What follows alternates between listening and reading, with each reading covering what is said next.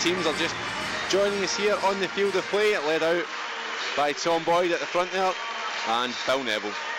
Well, Tom Boyd again resurrecting his role as captain of the team that stopped the 10 in '98, and as you say, Kenny Phil Neville, former Manchester United and Everton player, he leads out Rio's All-Stars for the start of the game.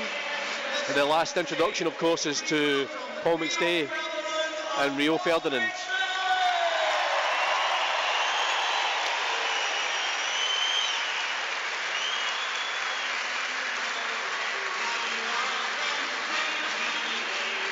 Paul McStay in the hoops, number 8.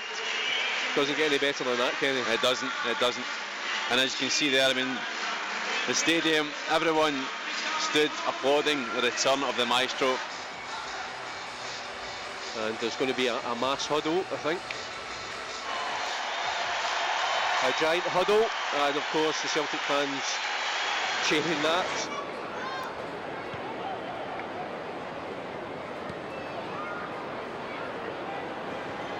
Scholes to Cole, to Yorke, to Cole.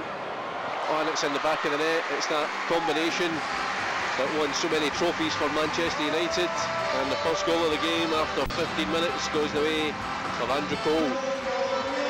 Well, an early goal, and it's went for Rio's All-Stars.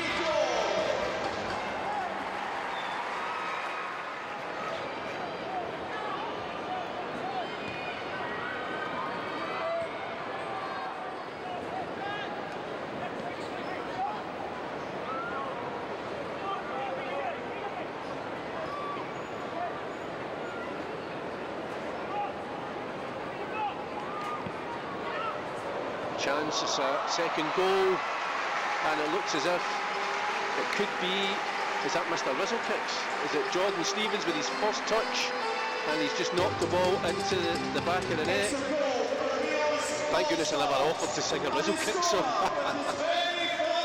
Well, you talk about making an introduction here, or making an impression at Celtic Park. I mean, Jordan Stevens, well done. First touch. And Ralph Little jokingly saying take him off because it's not going to get any better than that for him, and I think he's absolutely right.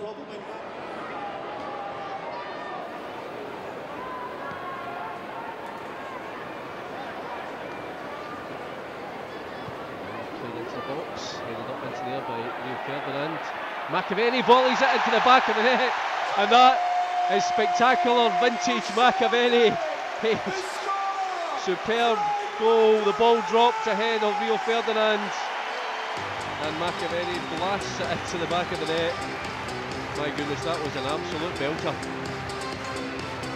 I think the surprise and delight in his face, I'm sure, kind of sums it up. But I mean, Frank McAvennie, that's Frank, isn't it? You really wouldn't have expected that as he came on, but there you go, absolutely sensational finish.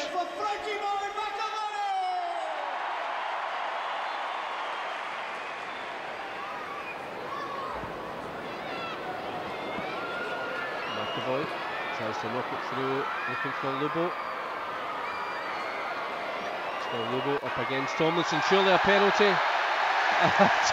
And Tomlinson, well, there was only one direction the referee was going to point there, and that was to the penalty spot.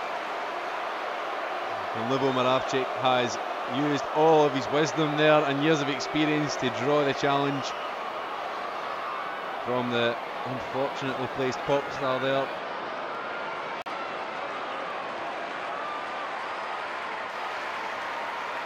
Well, James McAvoy is going to take this one, I think.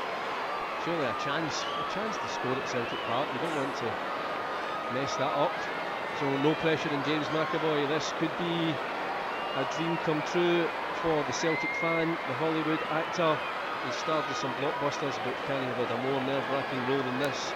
A chance, the number 18, to put the ball in the back of the net to score at Celtic Park. And he puts it in the back of the net. He scored at Celtic Park, and delight for McAvoy, delight for Compston. It's 2 each. Well, James McAvoy, I have to say that was a wonderful penalty, sending Kuszczak crashing to the ground, and he put it high into the top of the net, and with that he draws us all square here. And James McAvoy just revelling in scoring that wonder goal there from the penalty spot.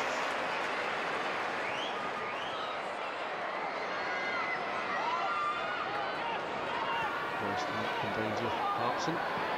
Tucked over to the right, and it's Celtic on the attack with Burchill. Neville racing forward, curls it to the far post. He tries to curl it in, the ball's dropped and it's Hartson in the back of the net.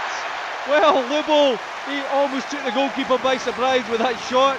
Kuszczak stopped it but dropped it, and there was Big Bad John to fire it into the back of the net.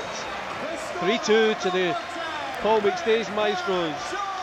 Well, he's been pulling the strings all afternoon, but Lubo Moravcik was the architect of that goal. A deceptive cross to the back post. We've seen it so many times when he wore the hoops with distinction here, but as that was spilled into the path of John Hartson, he needs no invitation to make it 3-2 in favour of McStay's Maestros.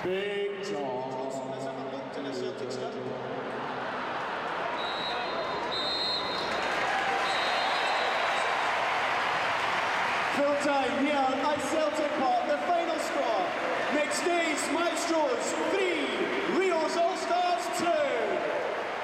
A day when charity was the winner, and Paul McStay's Maestros have won the game by 3-2 in an entertaining afternoon here at Paradise. An entertaining afternoon played in a fantastic atmosphere here. The Celtic support have turned up to cheer on the former footballers and those from the worlds of entertainment. Have been a real credit to themselves, creating a great family atmosphere here as well.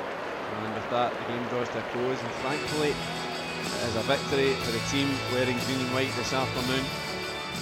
First and foremost, thanks to the guys that have turned up, given their time. Really appreciate it. Come from far and wide. Really, really appreciate that. And to all you guys who've made the effort, the fans, the people behind the scenes, really appreciate it. But yeah, the foundation is the things that benefit from this. I think the Celtic Foundation and the Rio Ferdinand Foundation, the proceeds that go towards helping the young kids. We've got 3 or 4 of the young people here that have come through that system who are now in employment, have got education and a real platform for life and to do positive stuff in the future. So that's what it's about, and hopefully we can do it a bit more again. And again, a special thank you to Mr. Paul McStay, a hero of mine when I was a kid, for coming and making this happen as well. Oh, it's been a fantastic day, and thanks to all the players. Thanks to all you fans out there for coming out and supporting this. I was saying earlier on, there's always been fantastic European nights here, Champions League, and fantastic league games as well, and all the fans turn out in force. But today is another special game, and that's what the club's all about. Games like this, occasions like this. I'd just like to thank you all for coming along and supporting 2 fantastic organisations, Rio Ferdinand Foundation and the Celtic Foundation. Well done, guys. Take care. Ladies and gentlemen, boys and girls, one more time, let's hear it for Rio Ferdinand and the Maestro, Paul McStay!